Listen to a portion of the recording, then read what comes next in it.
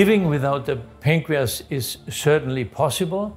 Nowadays we have an excellent treatment of diabetes, so the patients will be treated by insulin. And it has become quite easy for the patients to manage their diabetes that arises after the total removal of the pancreas. The second issue is digestion.